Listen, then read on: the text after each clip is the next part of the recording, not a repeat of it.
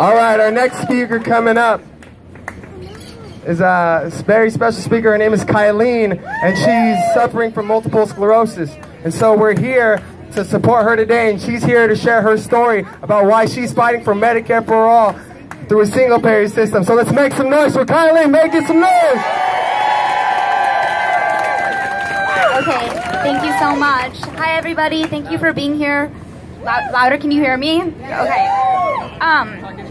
Okay, my name is Kylene Wolfstein, and I suffer from a chronic illness known as multiple sclerosis. Okay. For which there is no known cause and no known cure.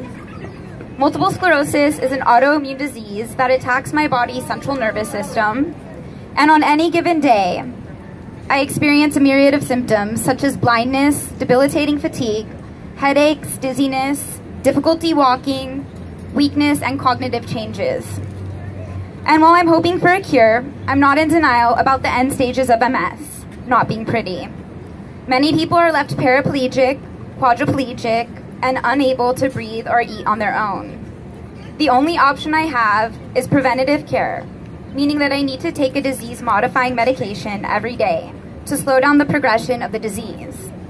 The name of the medication I take is called Tecfidera, and the out-of-pocket cost is $6,000 a month. Limiting my stress, eating healthy, and exercise are also an important part of managing my disease. But limiting my stress has been hard to do. As a result of having MS, I am now on the brink of declaring bankruptcy, becoming homeless, and losing my cats. 3.5 years ago, I suddenly went blind and was taken to the hospital. Later that night, after a series of MRIs and other tests, I was diagnosed with MS and kept in the hospital for the next 6 days. Weeks later, I received my first 2 invoices in the mail, although many more would follow. One was for almost $5,000, and the other was for $800. I knew I didn't have the money, but it almost seemed like a good deal considering the total cost of the hospital stay was $75,000, and I thought it was generous that my insurance company was paying $69,000 of it. At that time, I had an individual insurance policy through Blue Shield, and the monthly payments were around $300 with an annual deductible of $6,500. In a blink of an eye, I went from being healthy with good credit to being sick with $6,000 in medical debt. The following 2 years snowballed as I continued to max out my deductibles, have high co-pays, and even higher monthly premiums. My existence turned into paying rent and medical-related expenses. As a 34-year-old college graduate that has worked my whole life, paid into Social Security, and paid my taxes, I never thought I'd be faced with the possibility of becoming homeless. Medical debt has depleted my savings, and it's obliterated my credit. Because I'm on temporary disability due to not feeling well, my income is considered below the poverty line. I need to move next month, and I'm literally faced with the choice of paying health insurance or paying my rent. On top of that, I can't help but think, who wants to rent to an impoverished person with bad credit, no savings, and an unpredictable debilitating disease? It's terrifying.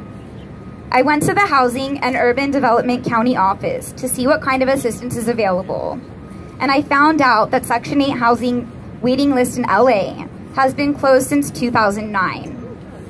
It's almost as if chronically ill and disabled people should waste away in the streets. So why is this happening? It's happening because of our predatory healthcare system is driven by greed.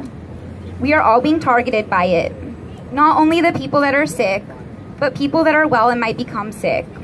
Nobody is exempt. Doctors are also being targeted and exploited by insurance and drug companies. My neurologist told me that insurers are now paying him around $27 per patient visit. That's less than the cost of 2 movie tickets. When we discussed the stress of the financial issues related to having MS, it was clear that he is being negatively impacted by the hijacking of our healthcare system as much as I am. He deserves better.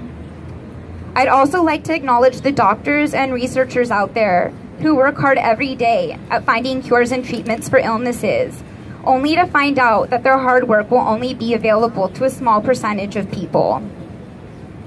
I've been asked why I pay $437 a month for health insurance when I might be eligible for Medi-Cal.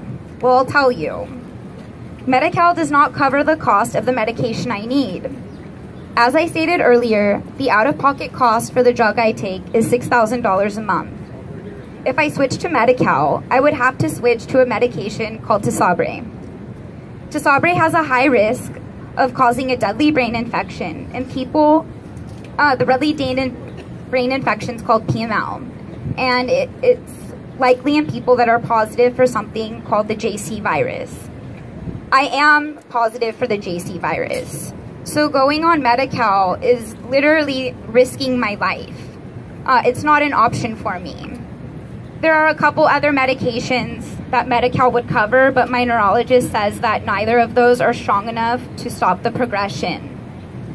So again, do I pay my rent or do I pay my health insurance? Nobody should ever have to ask themselves this question. Everybody deserves health care. America is the only civilized country in the world to have an uncivilized healthcare system.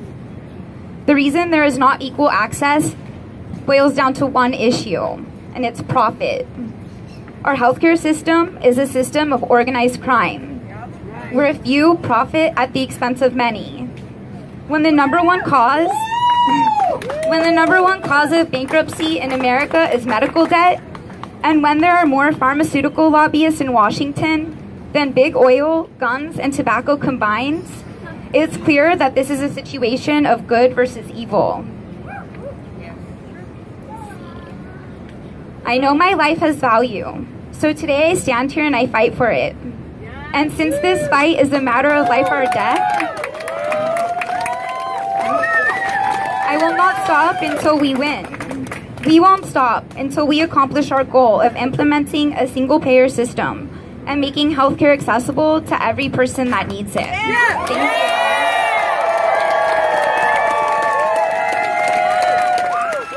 Give it up for Carlene one more time. Bring some noise. Thank you, Carlene, for your courage. If she can fight for Medicare for all through a single-payer system, so can we. Am I right?